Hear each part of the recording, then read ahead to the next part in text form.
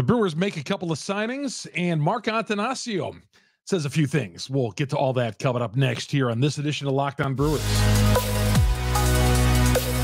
You are Locked On Brewers, your daily Milwaukee Brewers podcast, part of the Locked On Podcast Network, your team every day.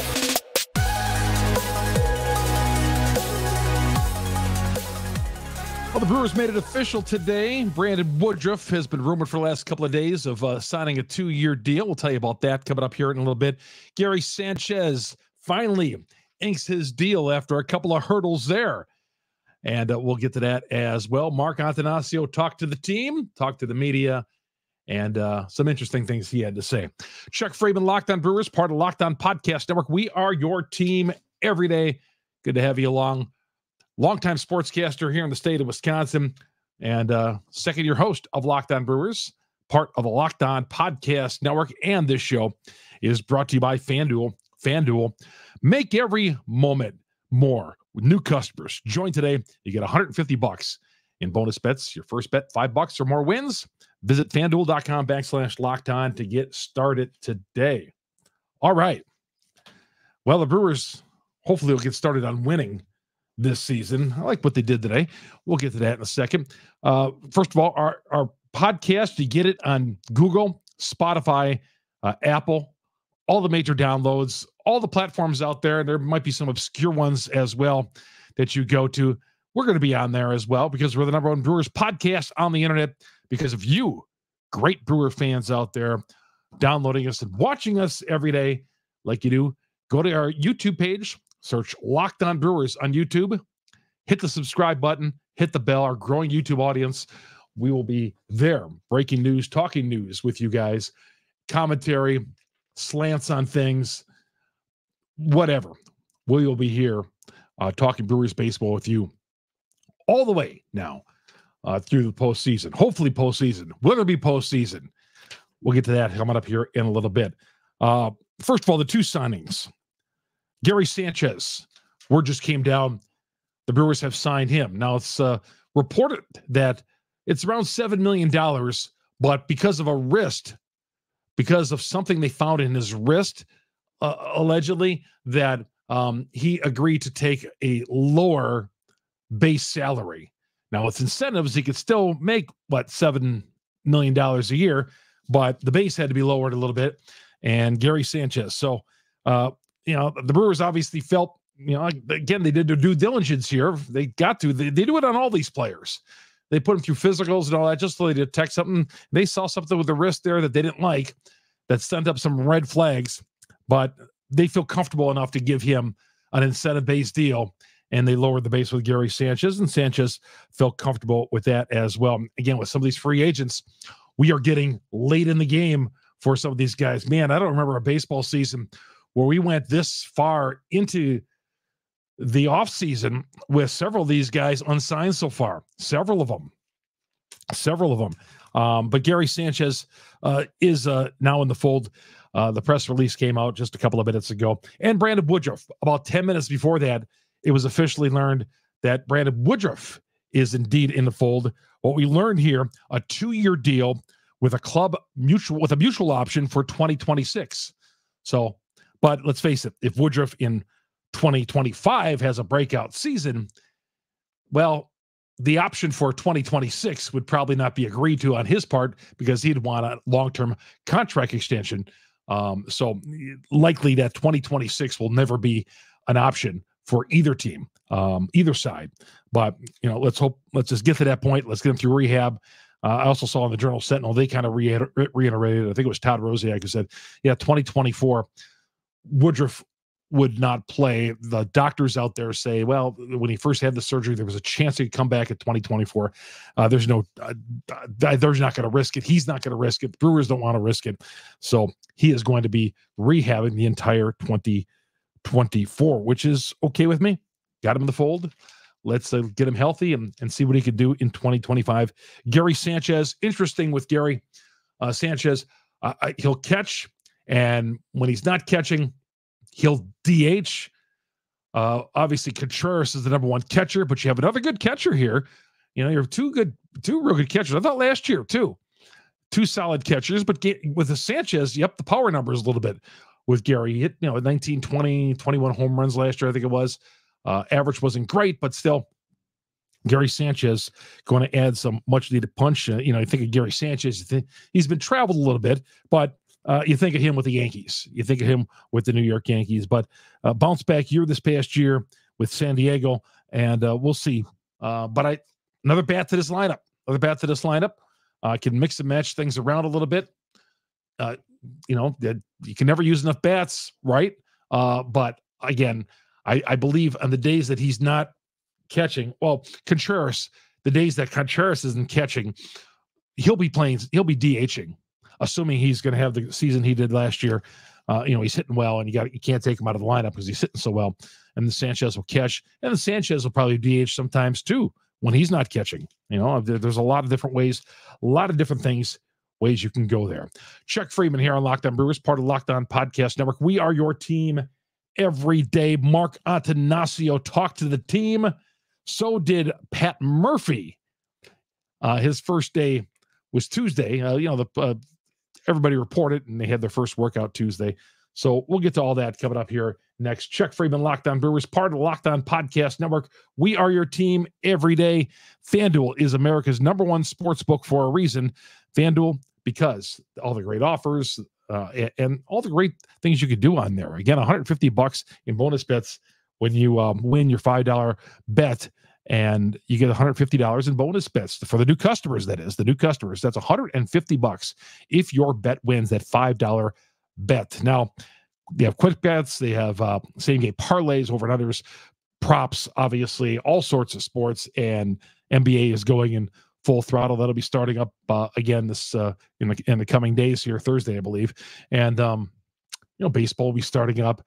College basketball all days on Saturdays and Sundays as well. So great time to get in. FanDuel.com/lockedon. Shoot your shot today. $150 in bonus bets with any winning $5 bet. FanDuel, the official sports book of the NBA. And I'm Chuck Freeman, Locked On Brewers, part of the Locked On Podcast Network. We'll take our first break and come right back after this timeout. Welcome back to Locked On Brewers. Chuck Freeman, your host here on Locked On Brewers, part of the Locked On Podcast Network. We are your team every day. I don't care. I'm tired of hearing, since 2005, the Brewers have done this. And in 2017, they had this. But we'll throw this out anyway. Mark Attanasio, 6 division titles in 20 years. Since 2017, they have the 3rd best record in the National League. Okay. And you can go on and on with all sorts of data and stats that tell how good the Brewers have been. Okay. But the bottom line is, no one talks about, I do at least. How about NLCS appearances? How about championships? Okay. Yeah, you're great. You win division titles. Well, how are we not taking this thing to the next level? And, I hear on Mark Attanasio's watch, or was Buzz Selig just that bad of an owner? Just that bad of an owner, that dreaded stretch that they went through from 82 to 2007. Well, 07 would have been Attanasio. But, I feel like the last, 20 some odd years of Selig ownership, no postseason experiences for any of these guys. So, and then they had the first winning record in a long time under Attanasio when he first took over there. I believe it was 2004. And then, 2008, they finally went to the postseason and all that. But they throw all these numbers and all this, what people want to throw at me and all that. But I look at this as championships. Okay. We're taking the old bite of the apples, like we like to say with the Packers, but we're not winning championships as of late for the Milwaukee Brewers, as of the last 42 years, at least I checked. But see, that's what I'm at. Yeah, competitive, staying afloat and, competing for a division title. That's great. I'm not going to take any away from that. But my issue is things aren't advancing at all, advancing to that next level. And I know some of you are really down on Mark Attanasio as an owner. I think he's been a pretty good owner. Selig had to deal with other issues back in the 90s. There was an ascending payroll, and he had nobody coming into County Stadium to pay for that payroll. I mean, they're drawing 5,000-6,000 fans for a game. There'd be times they'd have a twilight doubleheader starting at 4 o'clock, and there'd be a couple hundred people into the ballpark. It was just bad. And this is like 1995, 96. They built a new ballpark. They started to turn things around, Attanasio, and people started to come. And back then, in the 90s, spending $5 million on Hideo Nomo was a big deal. Okay? Brewers couldn't spend. And now they can spend a little more. And Mark Attanasio says that there's money to spend should they have to down the road here. We'll get to that. But yeah, all these numbers that people want to throw at me about winningest team, third winningest team, only the Dodgers and the Braves have better records in the National League since 2017. I'm tired of hearing about it. I want to see championships. Good that they're winning, okay? It's not the other way around, the third worst team in the National League, but still, time to take this to a new level. That's what we want, and that's what the Brewer fans, you guys who are packing the stands and buying your 20 packs and your 10 packs and going out there on a Sunday for, hey, it's great to get a bobblehead, and they've decreased bobblehead days this year.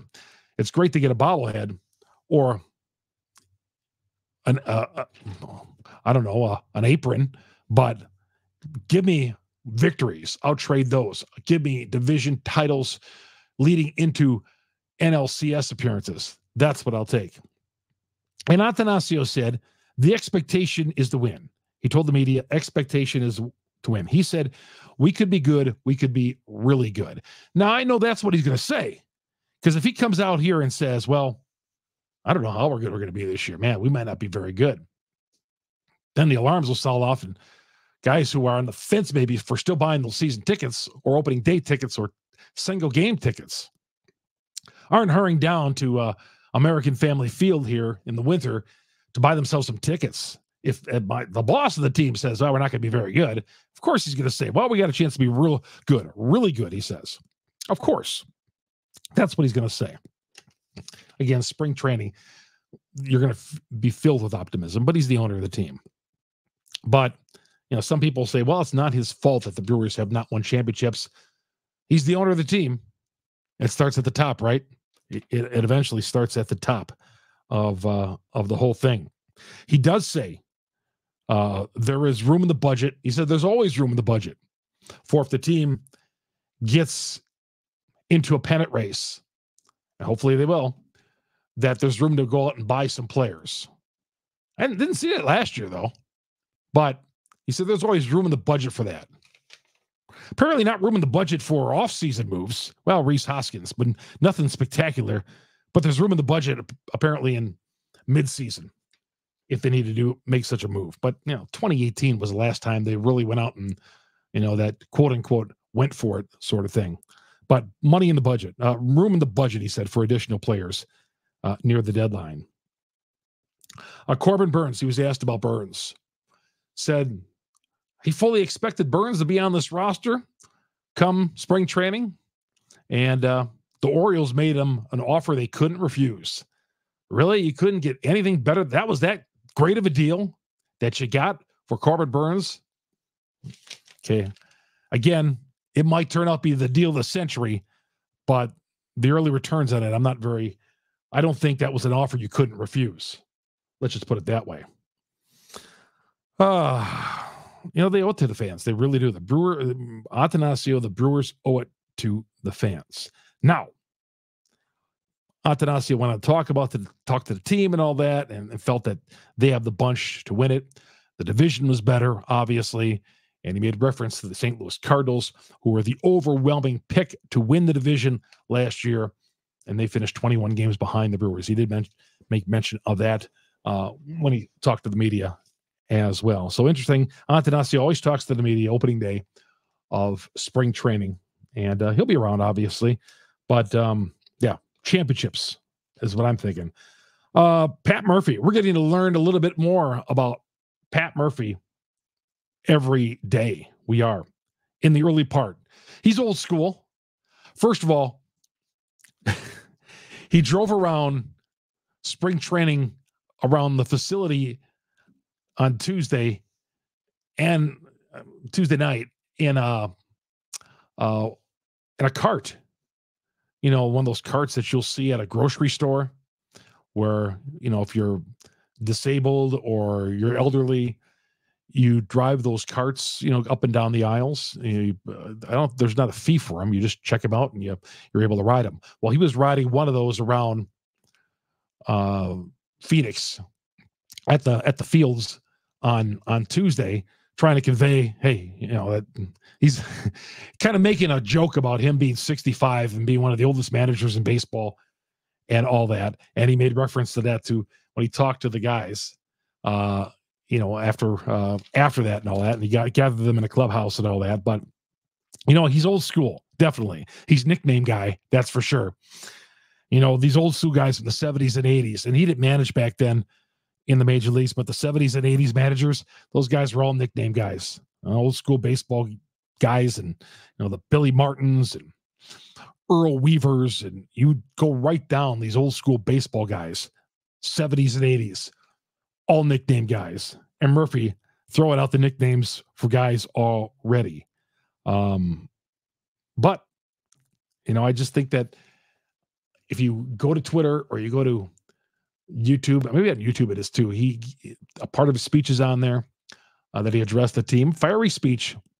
And I don't care how old he is. That doesn't matter to me. I mean, he was making a play on that while he was driving around the practice facilities. But I don't care how old he is. I think that's so overrated. And people will say, well, geez, how's an older guy going to relate to the younger guys and all that? No, that doesn't matter. Look at the coach at Miami in college basketball, Larinaga. He seems to be relating to his guys. He always has his program winning every year. So it doesn't. The age does not matter to me. How old he is, I could care less. That's the furthest. When I saw him driving around in the cart, I was like, oh, is he hurt or something like that? Is something wrong with it? Oh, and I see, oh yeah, he's making a play. I mean, and on top of it, 65 is not old.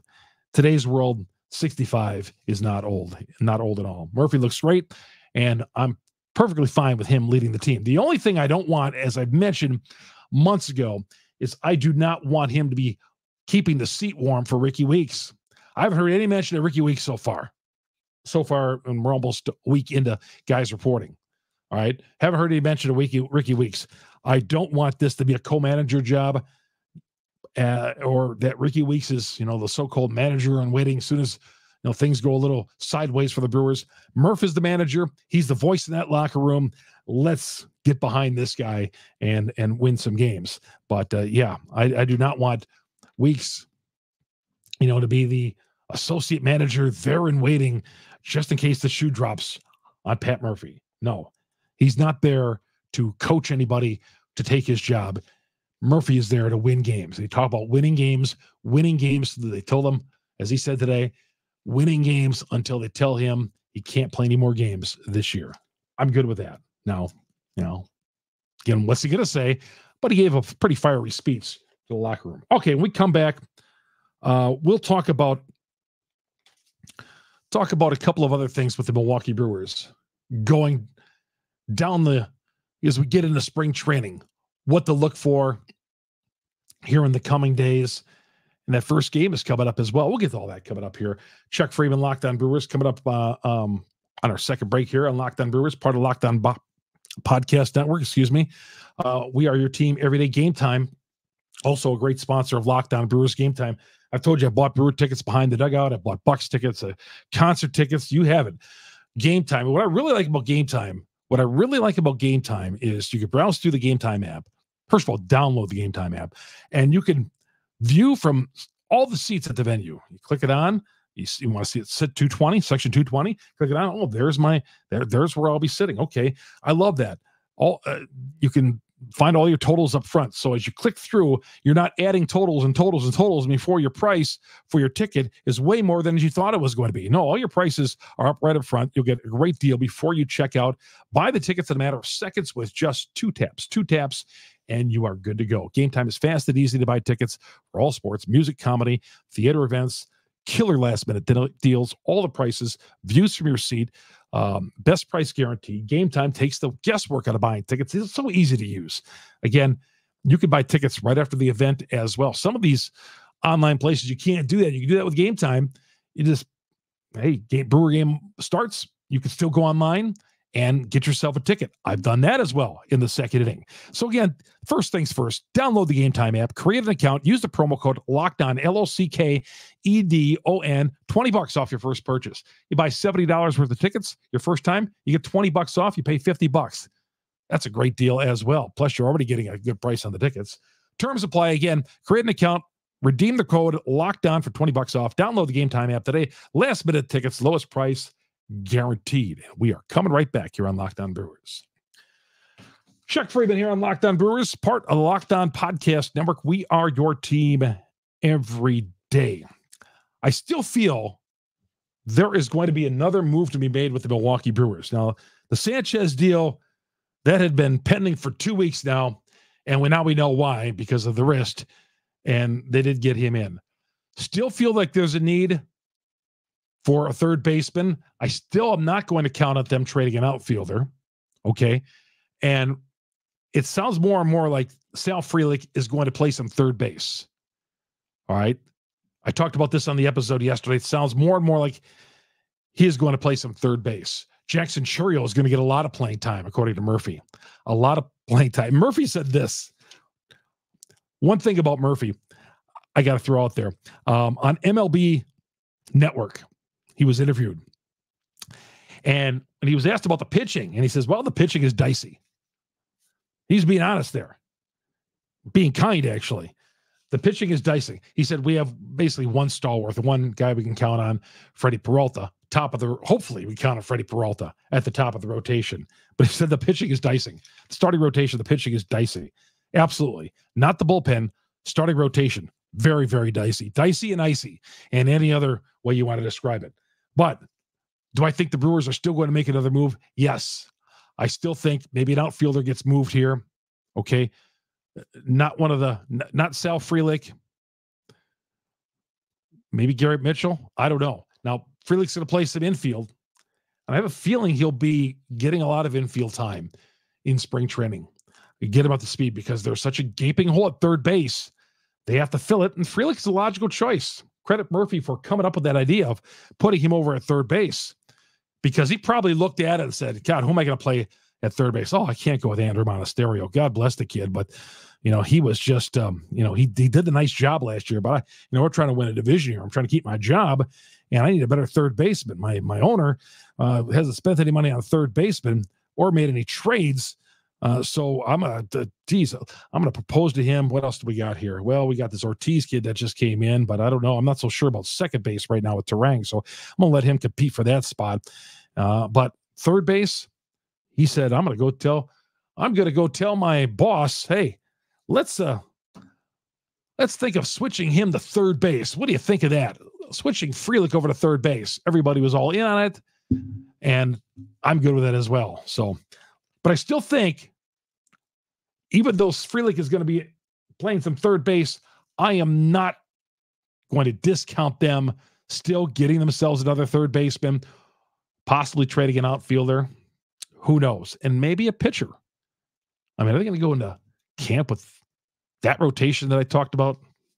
My goodness. Wade Miley, your number 2 guy, who's a 4 guy, probably on a team that's trying to win a pennant.